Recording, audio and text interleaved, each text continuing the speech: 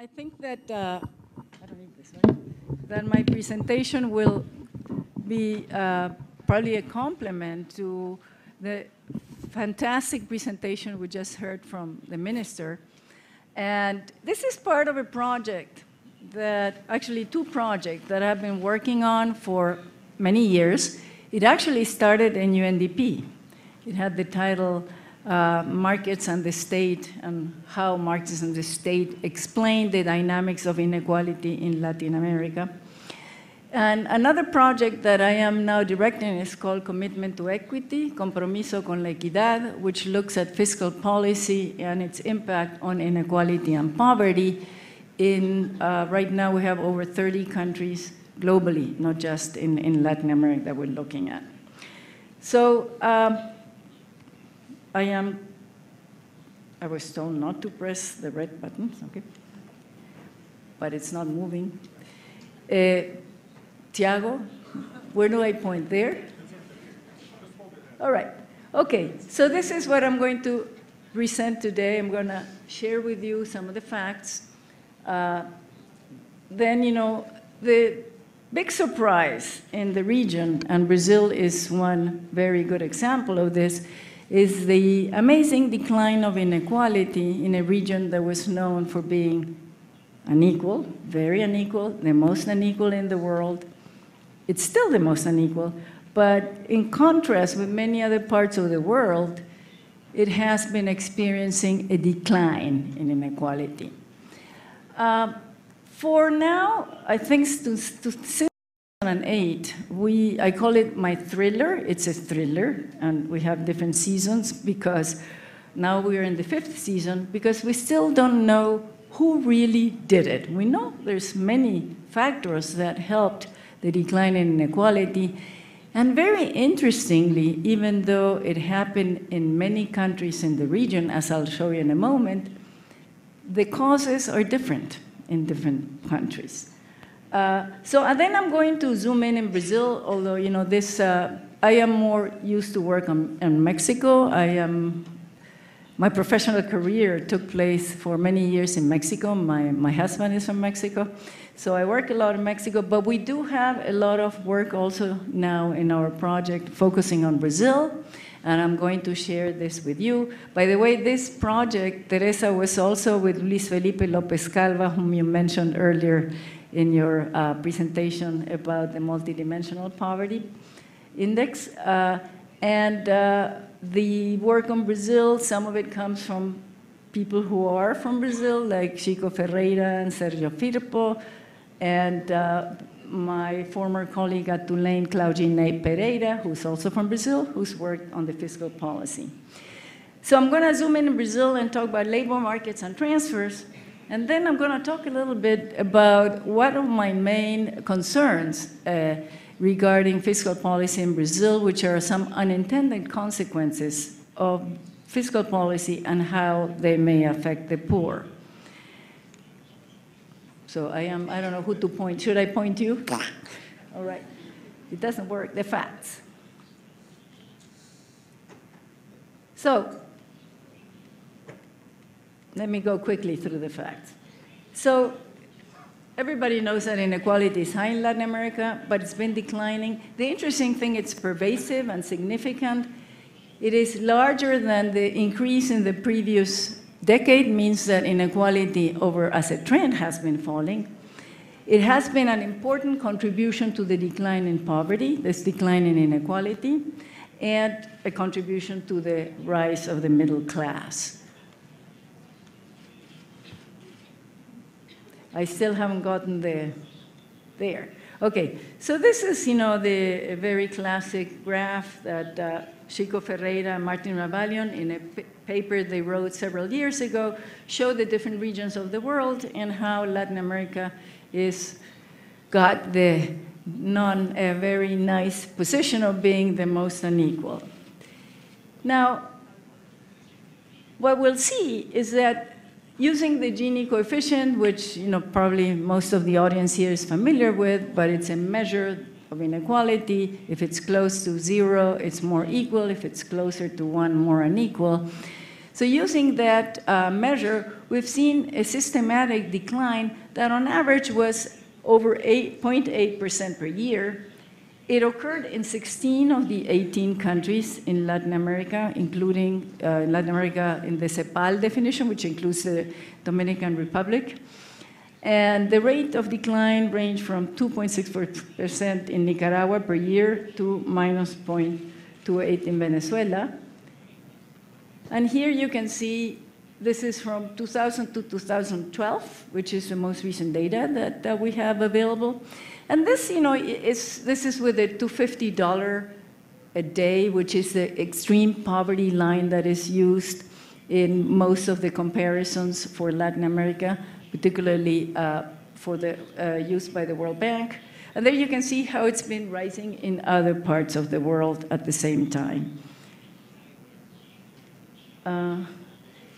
This is the average of the 18 countries, a weighted average, and in per capita income and equivalized income. So there seems to be like a plateauing process. However, the plateau is primarily driven by, when you take out Mexico, the decline has been persistent. Mexico has seen some setbacks in the last few years, and that's what's driving this plateau. When you take it out, you don't see it anymore. Here I show you how the average decrease, which is this green line, was higher than the average increase in the past. So there's no doubt that inequality fell. But it's still very high, so we shouldn't be delighted with the situation. We should really push for further declines in inequality. Here we're going to show some changes in poverty and the rise of the middle class. This is also for the region, and how the incidence of poverty measured with a $250 a day, which is the extreme poverty line, and the $4 poverty line, which is the moderate poverty line for the region, how it's been declining over time. And here we can see the contribution of growth and redistribution. Because inequality can fall without growth if you redistribute, or it can fall with just a better one. So, all right. Gracias, Tiago. So the red is the growth effect, and the other one is the redistribution effect. On average, close to 40% of the decline in poverty in the region is accounted for the changes in inequality, so it is very significant. Whoops, I think I'm not... ¿Qué pasó? No? Okay. So this is what happens with the middle class rose by quite significantly in Latin America, and a share of it is explained also by redistribution. Obviously, growth played a much more important role than with a decline in poverty, but it's also been very significant. Tiago, I don't know where to point. Tell me. There. All right. Okay. So so the interesting thing is, because a lot of people say, well, I mean, maybe it's growth. There was a commodity boom, and that's what explains the decline in inequality. However, it's been declining in both high growth and relatively low growth countries. Actually, Brazil belongs to the ones in the group of Latin America that has grown less, and Mexico even less than that. And in both countries, we see a decline in inequality. In countries that are governed by leftist governments and countries by center-right governments, it's been declining. In commodity exporters and commodity importers, and in high and low, by Latin American standards, inequality countries. So it's been very pervasive, and that makes it puzzling. So what are the candidates for the decline in inequality? I think they don't want to, whoops. There is 4 things that have been happening, and they all have contributed to the decline in inequality. I want you, the people that are here, can you see this? Well, you can see the other screen, that way.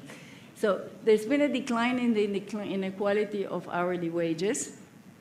There's been larger and more progressive transfers, which we saw now very well described in the previous presentation by the minister. Lower dependency ratios, particularly the decrease in the dependency ratios was more concentrated in poorer families, and higher participation rates of adults. Oops. Now I want to go back. Well, the blue is labor markets. So a lot of what is behind what happened to overall inequality in Latin America, the decline in overall inequality, can be attributed to a decline in inequality in hourly wages. The orange is transfers, so that's the other one that's been very important, and the yellow is other type of transfers, which for Latin America in many countries are remittances. So for Mexico and Central America, they play a very important role in terms of helping inequality fall.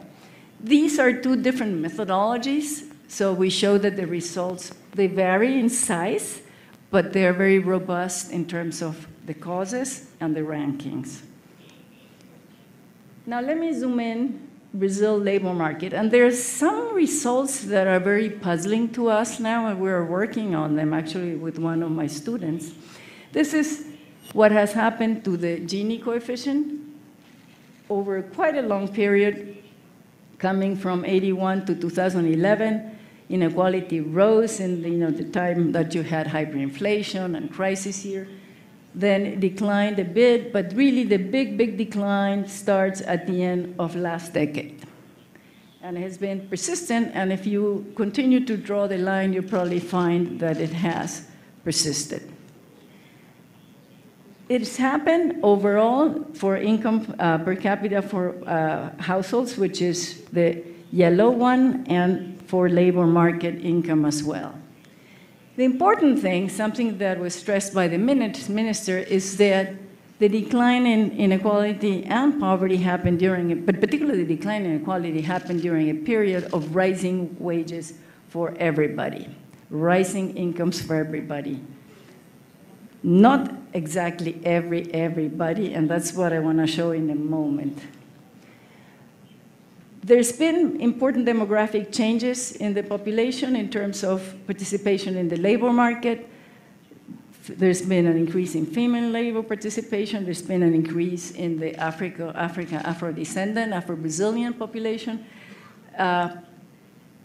There's also been a big push in terms of upgrading of education. The percentage of people with lower grades is declining. The percentage of people with greater achievement is increasing.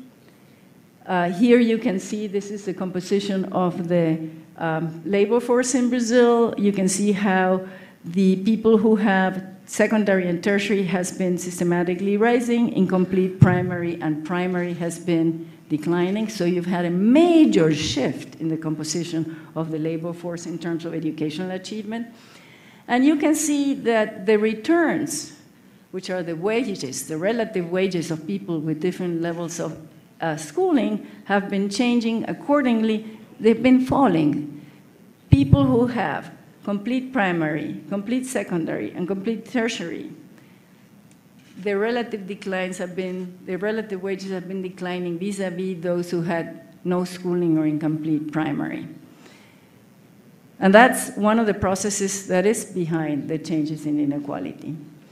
Now, one interesting fact, and this is something that, like I said earlier, we are beginning to study because we discovered it recently, is that college-educated workers in Brazil and Mexico have experienced in decline, not only in relative wages, but also in the real wages, which is a new phenomenon that we're trying to understand. In Mexico, we have more information of what kind of process is behind, but here we see that in Brazil, that's the case as well.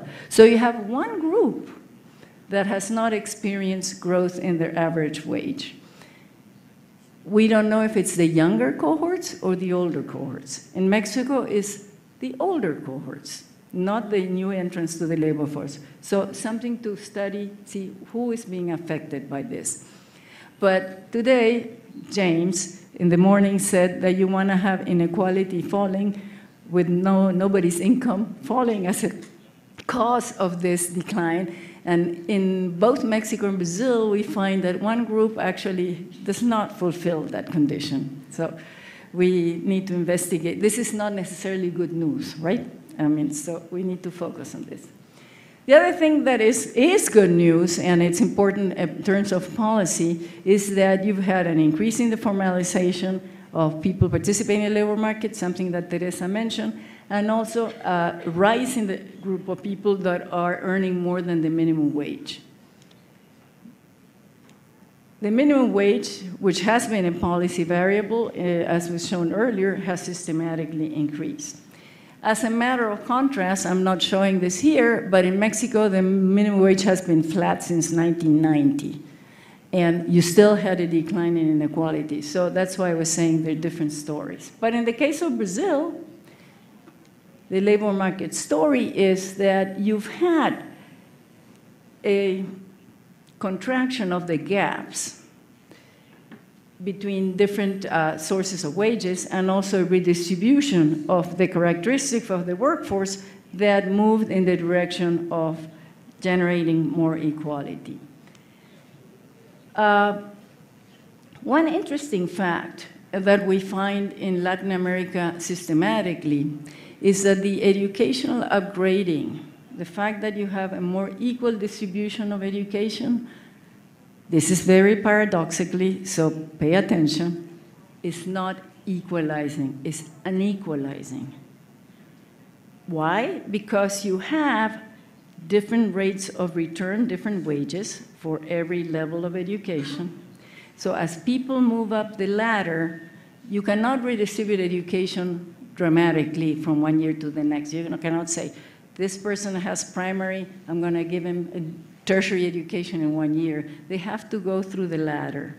As this ladder proceeds, you have a process in which the educational upgrading can be unequalizing. This is still true in Brazil at the moment, but this is something that will disappear when the differences in educational achievements get smaller and smaller, because then you don't have people down here. But in the meantime, it's unequalizing, and that's what you see here. So, had the relative wages not been compressed, you might have seen a slight increase in inequality. The main driver of the decline in inequality in labor markets has been the compression of wages. Now,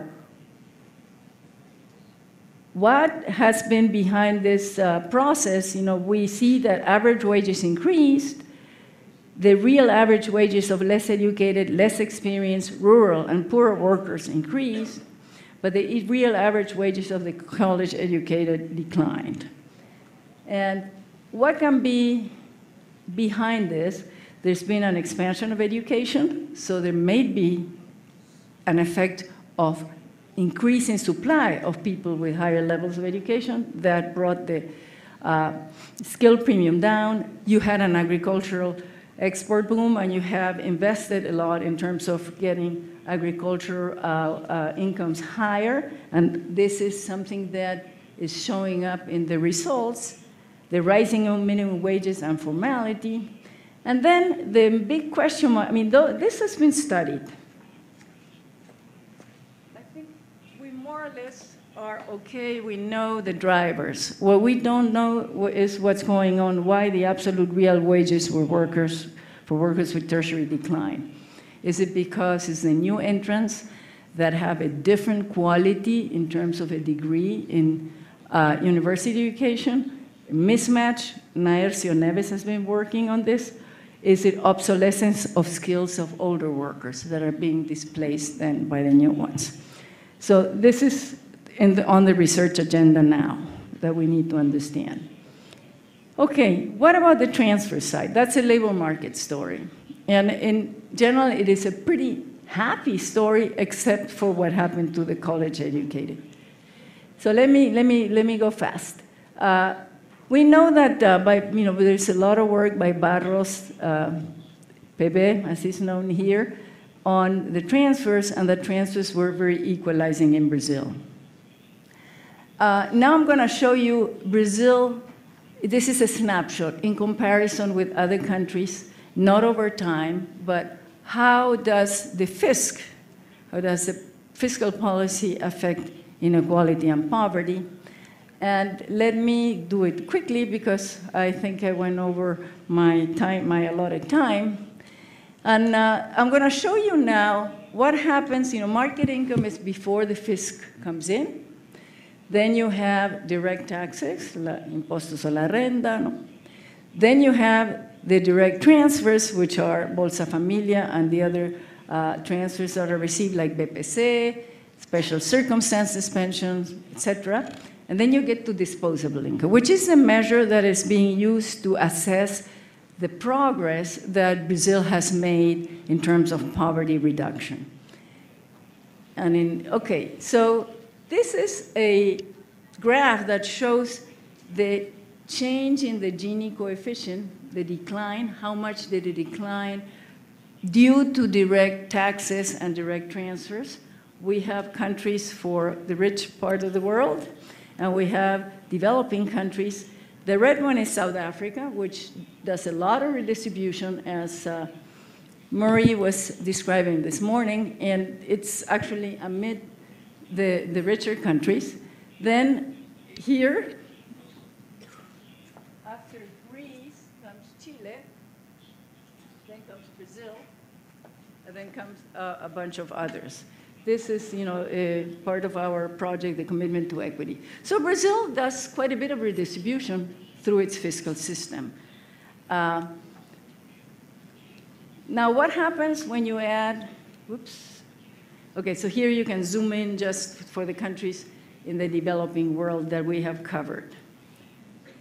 Now, what happens when we add the effect of indirect taxes, consumption taxes, and other indirect taxes, and subsidies?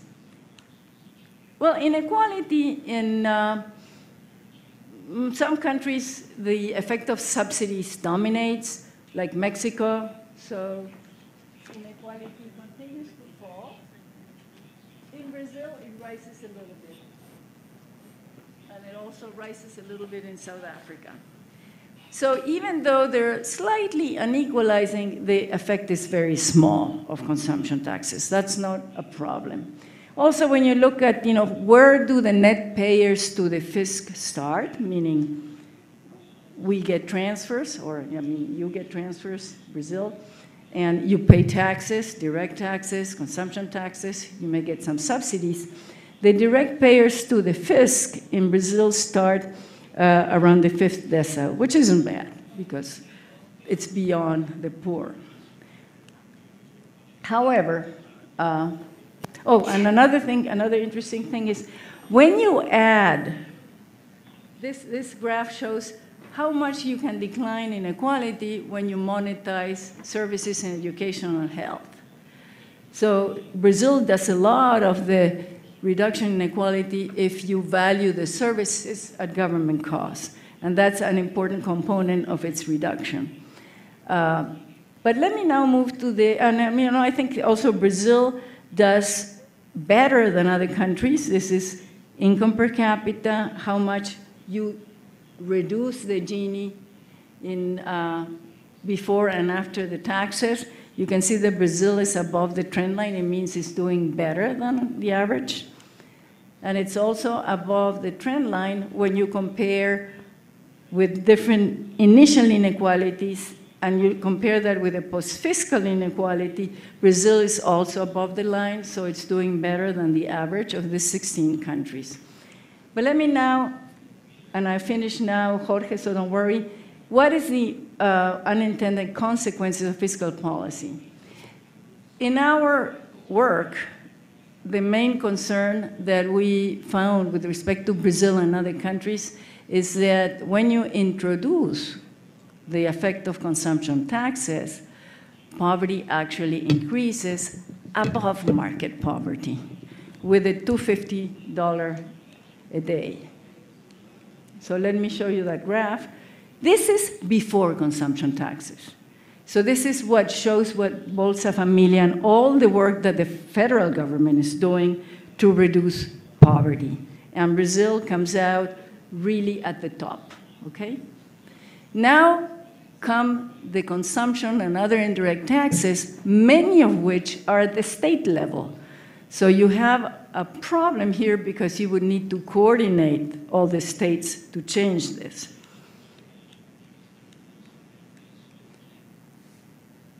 This is what happens. So this is Bolsa Familia and all the other transfer programs. Poverty gets reduced. When you take into account the effect of consumption taxes, poverty rises above what it was before the fiscal system came in. And I think that's the main challenge that probably the Brazilian government that's so highly committed to reducing poverty faces. I don't know if those numbers are exact because we use data from 2009, so we did not simulate Brazil's miseria. We could.